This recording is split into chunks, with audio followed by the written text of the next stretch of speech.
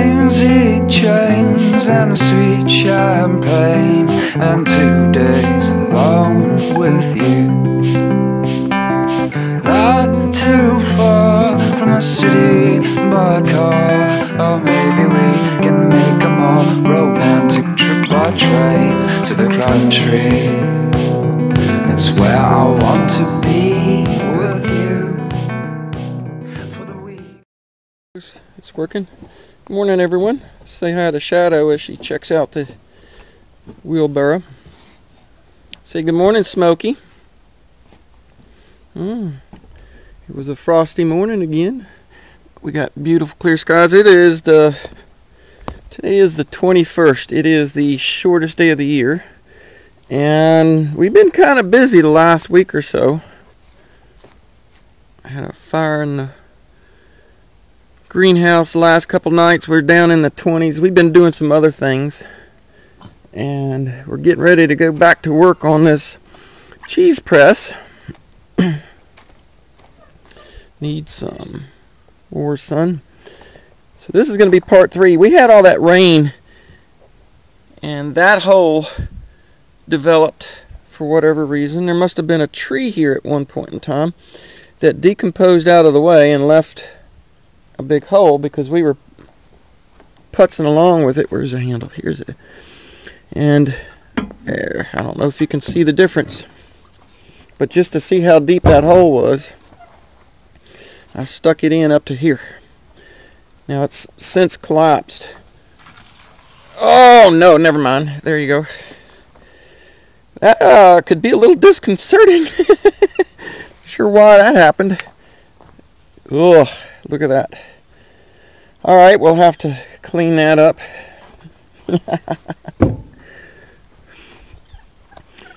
So this is some really hard packed clay, folks. And I know some of you may remember me discussing how the water's flowing through here a couple years ago when we first started cutting trees around here and looking at the garden and getting dirts and soils figured out. This clay, once a tree puts its roots down and grows and develops, clay's not something that's just going to automatically collapse down in it. So there were all through the ground here, wherever the trees have rotted, there's a network of underground channels. Where are you running to? For water to flow. So around behind the back of the cabin, up in front and all, we had water that would just percolate out of the ground every time we get heavy rains because it was coming into the ground up the hill and popping out downhill. Kind of interesting. Makes you wonder, is somebody gonna pop her head out here? Hope not. All right, so today is part. Let's see what we got here. Part 3, and hopefully it'll be the completion, because all we got left to do is some finishing work. We've been working on it, and when I edited my last video, I left out 2 clips. So in order to kind of get that information in, you're going to go back in time. I'll send you back in time about a week or so to when we had those recorded, and then we'll pick up here. And while you're watching that, I'm going to get this out, and then we'll be back with you in a few clips so that we can catch up with where we've gone with prepping the wood and stuff. And yeah, there you go. Today we should be can we finish it today? I think we could. I think we could. So welcome to Heritage Homestead Creations. Go back in time, check out these 2 clips that I did not get edited into the other video. That's okay. And we'll be right back with you to finish this up. All right, folks, another gorgeous day. I think we might get some clouds in tomorrow, but we have plenty of sun on one 375 watt panel that is providing all the energy that we need for what we got going on. I want to do a quick review here as we begin part 3 of where I've gotten to. I don't have a lot of time, maybe another hour of sun before the shade hits it, and I want to get as much done, but I want to show you where we're gotten to, because we pretty much got our basic shape.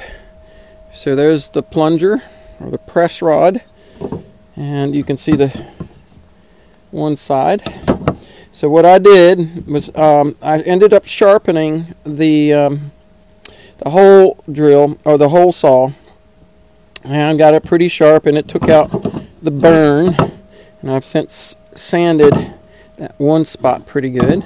And then so I did it, and I cut the holes, and I notched out, and where are the pieces? Here they are.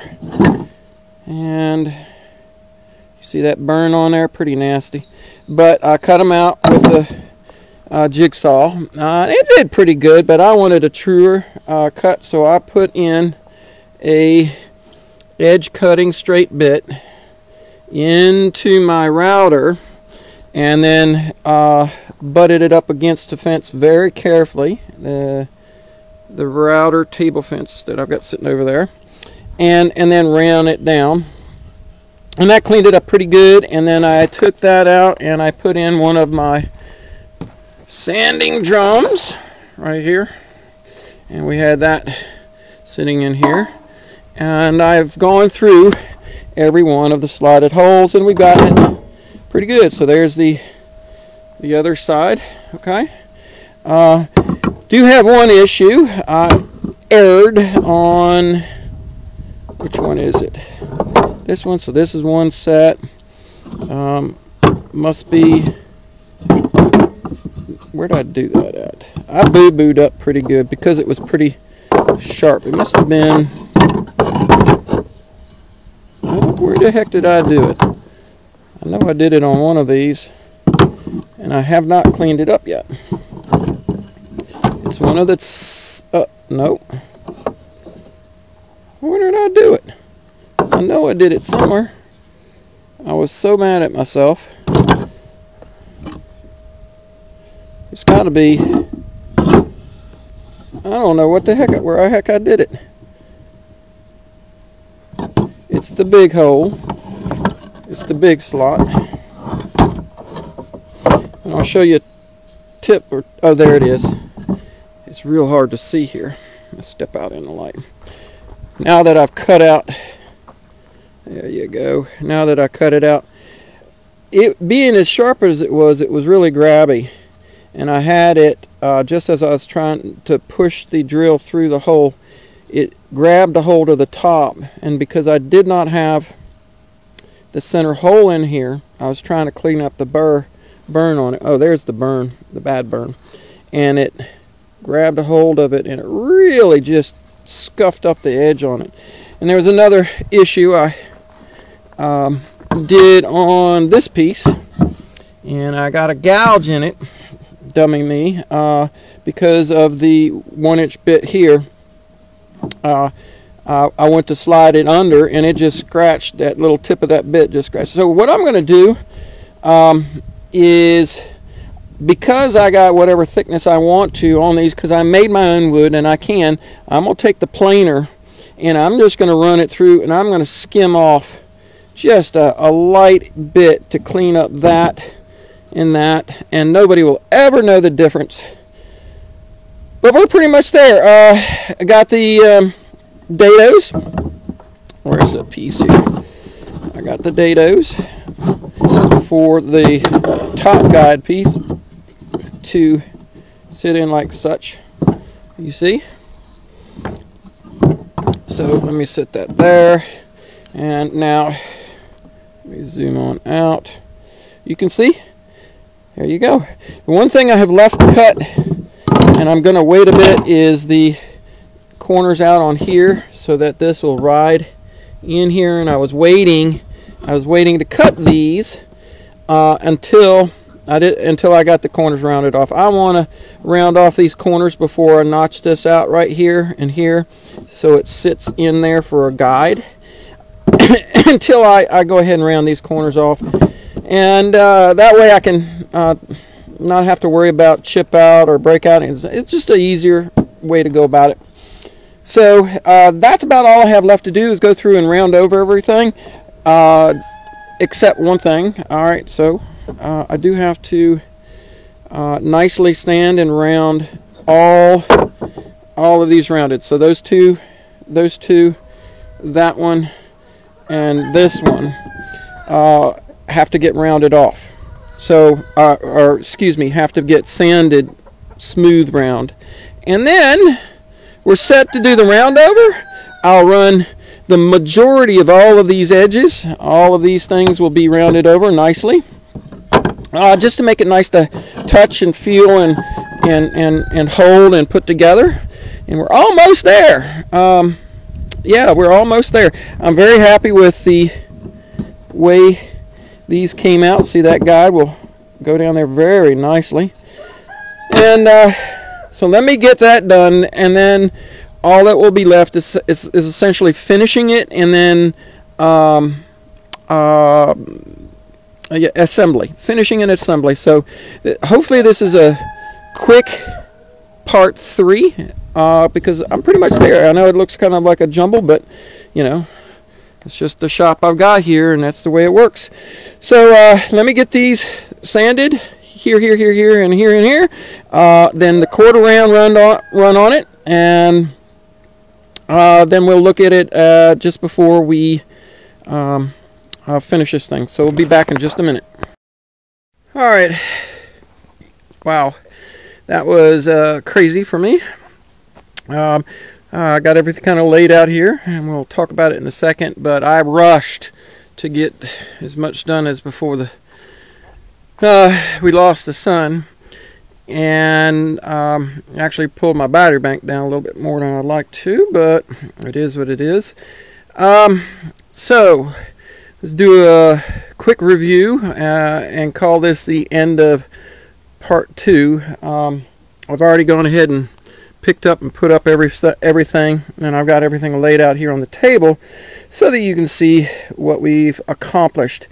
And in my hurriedness, which wasn't a very grand thing to do, I made a few errors because I was just going along and doing instead of thinking, and that happens, and it's okay. And then there was a couple things I left off, so I went and did most all of the roundovers, which actually looks pretty good. There's the notches that you hang your weights on. Our little push rod will go down there. That's a nice snug fit. I really like it. Push rods turned out really well. I'll have to sand it really good to clean up some of the overcut from the roundover bit on this set. So here over is one, and then there over is the other. On this one, I forgot to get this one. I missed it, so I didn't round it over, and I did not round over this one. So this will go in here like that, nice and tight and snug. Help guide it really well. And I should have rounded that over, so I got that one to round over, that one to round over, and this one I did the round over, but I missed the inside of this one. And then on this one, I got so crazy. Hello, Shadow. Hello, Midnight. And Smokey's over there. I got so crazy, I rounded over the ends that sit in the dado, where they're supposed to be nice and square, like you see here, so that they sit in the dado nice and flat right there. Let's get the lighting right. So it should sit like that. Well, in all reality, it isn't going to matter. If I can get these screws in there, you know, drilled in the side so that, you know, let's see, we'll get that on there like that. You know, it'll sit fine. And considering I want to be able to ship this thing, if I'm going to build some of these, all this rounded smooth stuff will be just fine. And once these two pieces get right there and right there, get screwed down like that. Actually, this will go like that. That'll be strong because they'll be screwed in really well back here, right? So I'm not that worried about it, although I should have slowed down, but that sun going down kind of pushed me a little bit more than I should have. It's very short days here in the sun when you're on solar. I still have to notch out these corners right here so that it will ride in that slot. So I waited on this so that I could get it nearly completely done, so I could check my marks, and these marks aren't exactly on, so it's a good thing I did that. Otherwise they're pretty good. So there's a couple minor things that I need to do, but everything is looking spectacular. I'm happy with it, even though I've done a few oopsies. Normally nobody would ever know that because I wouldn't have told you, but be honest, nobody's perfect, and just things to think about when you do this. Slow down, slow down, slow down whenever you have a chance. What else do we have to say? Everything's pretty good. I covered all the things. Oh, and the two pieces I was showing you, like this one right here, where it had a little bit of a dig in it. I ran it through the planer and cleaned that one off, and I think it was this one right here. Yeah, it was this one right here that had those scratches on it from where I boogered it up. I ran it through the planer and took like a 64th off of it just to clean it up, and it looks really good. So what's left is for me to do the last little bit of roundovers. So that hole, and that hole, we'll get them all, and notch out these two pieces here. We'll get that. And then a substantial amount of sanding. I'll do a lot of sanding to smooth it out. I want these things just so soft to the touch and comfy to work with. We're going to get that done, and once we do, I think we'll be in really good shape to throw a solid coat of poly on it. I want to poly these up real good, especially our pressing board where the cheese will sit here and there, and we'll get it polyed good. I've kind of trashed the idea of putting a little groove around here for catching the way. I think if we just poly the heck out of the thing. I mean, it's not like this is a cutting board or something where you're going to be digging into it. We want to keep or have the ability to give it a good rinse off and wipe down with a dish sponge or towel or something to clean off the way so it don't get stinky. And there you go. Tell me what you think. Any thoughts? Anything you want to say? Let me know what you think, and we'll call this good for part two. And we got one more, part 3, where we'll finish up the sanding, the notching, the rounding, and do an assembly on it, an initial assembly on it, and then we'll pull everything apart and give it everything a really nice coat of polyurethane, so that it's each piece is individually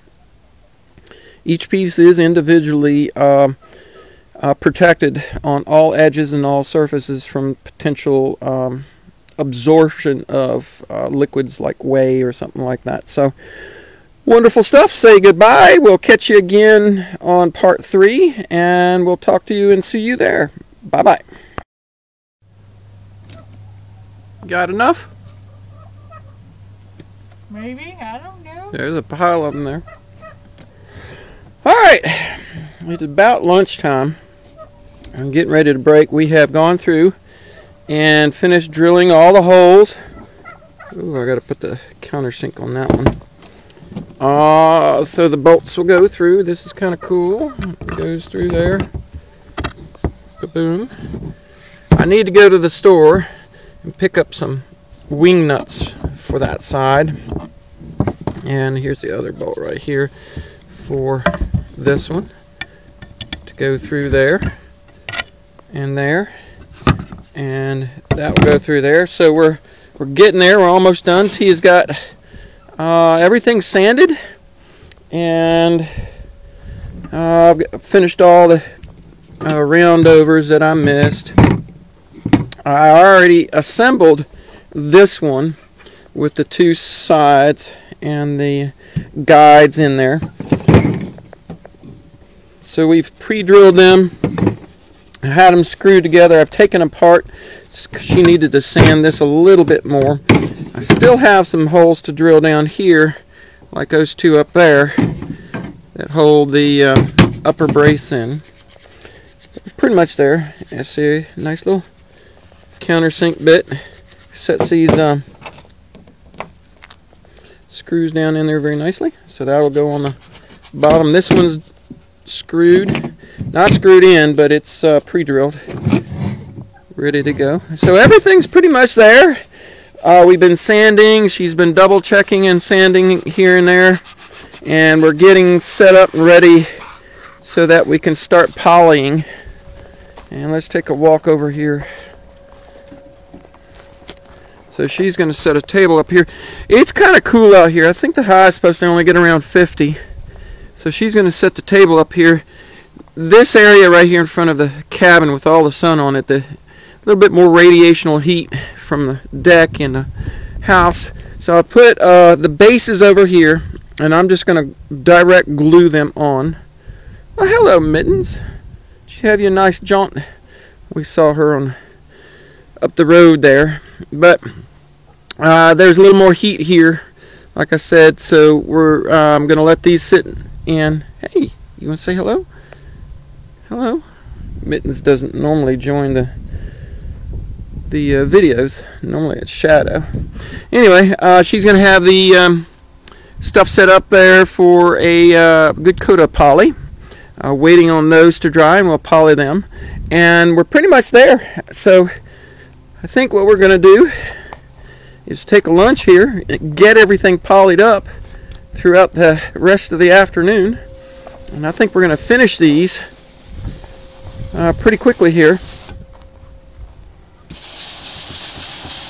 I've got to put a countersink on that, but that looks good. It's fine. It's fine. All good. That's good. Good. Everything's done. Pieces are all made. The only thing I haven't done is drilled the holes and for the screws and countersunk them like these for the base, to mount it to the base. And I think we'll do that. Maybe do that a little bit later. So I'm ready to start saying polyurethane on everything, folks.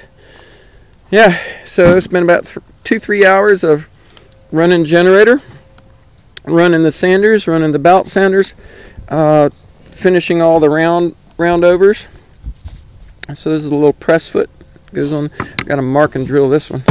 Haven't done that one yet. But anyway, we're pretty much there, folks. I think we're doing pretty good. We got the hardware, save the wing nuts. We'll have to go pick up some wing nuts. I don't know if we'll do that today or not, because I want to get all these polyed. So we may not leave. It might be tomorrow or whatever. But anyway, we'll be back, and hopefully when we get back, they're polyed, they're dry, and we have assembled so that you can see the end results of.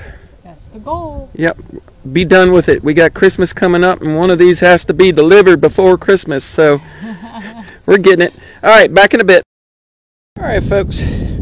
She's got all the pieces laid out here. She's getting ready to put a nice coat of Keep It Clean on it. Get some Keep It Clean on there. And so we got the two sets here. Of course, I've got the two bases sitting there drying. So we're going to eat lunch while they're drying. Give them a little more time to actually dry. And then she'll come out here and put a coat on each side. We'll flip them and put another coat on there. But I got a question for you.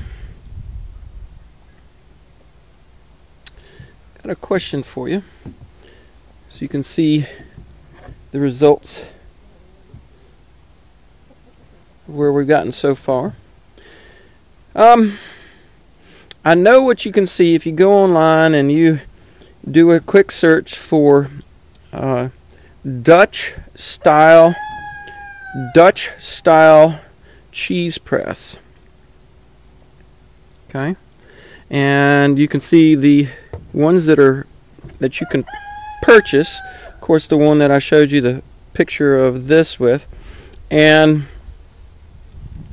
you can see the prices on it. So we got two of them here. One is going to be for us to keep, and one is a Christmas present for somebody who's going to be making cheese locally, goat cheese.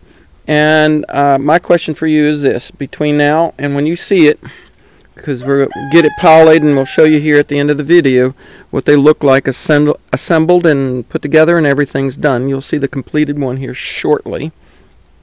I want you to tell me what you think these things could or should sell for. I want you to leave a comment in the comment section and tell me how much. Now, set aside that, you know, dollars dying, prices are going to go up, and that price could change. But right now, at today's dollars, with what's out there, with the quality of work that I've got, the fact that all of this is beautiful quarter sawn. So you're seeing all the flecking in it, and when we get the poly in it, boy, this is really going to stand out. All the red oak character is going to really stand out, and it's going to be beautiful. So tell me your thoughts, folks. You see how long it's taken us to build this. You see about the amount of hours. You see the quality, the high-end quality of wood that's being used. And you'll see here shortly what it's going to look like once we get these all put together and assembled. And I want you to tell me, if we go to sell them, what kind of number should we put on it? You tell me. Alrighty, tea has gone through and given a coat to either side. Now we're just waiting for the last bit of it. Hello, shadow. Shadow's in the shadow. Just waiting for the last bit of it to dry up real good. I think we're pretty much there. So looking good, looking good. And then we'll do assembly here in just a second. Let's let this tackiness kind of dry up. Yeah, it's still tacky. We'll let it dry up a little bit more. Alright, folks, we're running out of light. Had some visitors, but we've been out here assembling.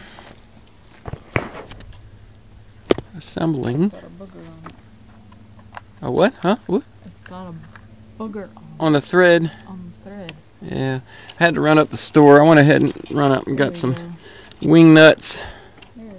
And we just did assembly of both of these. Let's get these drawing sticks out of here. So I got screws, liquid refreshments, and table's warped as the dickens. And How long? yeah, well, look at all the work we've done on it, all the paint and stuff that's over here. Alright, let's get this out of the way so I can see what the heck I'm doing. Alright, here we go. Need some sort of epic montage or something. I'm not going to go through all that. What's epic? What's epic? Look at that follower board. Keeping that thing straight in the press over top of the cheese. The little press disc centered nicely. Big screws can be disassembled for packing and shipping. Couple quick bolts. We're talking. She's like, well, how do we put a? You don't need a washer here because it's not like you're going to be tightening it. Washers are good for distributing pressure when you're tightening down, but you don't need to tighten it. This is just sitting in here. The pressure is on the inside of the hole. And alright, so one load of pressure. This is 2 times, so you got 2 times the distance, which is a little close to the face there. But it will be okay. 2, 2.5, 3, 3.5, and 4, based on distance from your distance from your pivot point along your lever arm and down your lever. So you'd hang different weights on this to push on it. And obviously it will require, walk over here carefully, different locations in different holes. Now this one was really snug. I might have to take and sand that a little bit. You can see it real sand. Uh-oh! I got a phone call to get. So let's wrap this up. What do you think, folks? Two absolutely gorgeous cheese presses. Bada bing, bada boom. Alright, I gotta call my buddy back. Let's wrap this up and say See y'all later. see y'all later.